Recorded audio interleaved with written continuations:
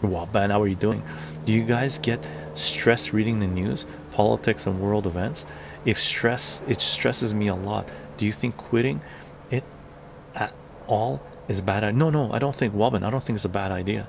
Okay, as long as you know what's coming, right? So if you're not like, you have to be aware of what's happening.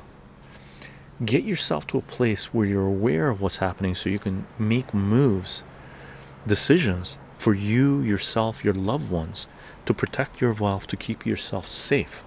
Beyond that, you don't have to keep track of every little stupid thing that's happening in the world, right? Every little battle in Ukraine, or every, you know, how Israel's committing genocide, and how the Western world is supporting that genocide.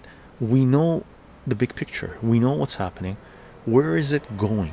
How do you protect yourself? Yeah, Larkbark's saying it. Yeah, it can definitely drive you insane. I'm going to read some of the chat on Censorship, gang.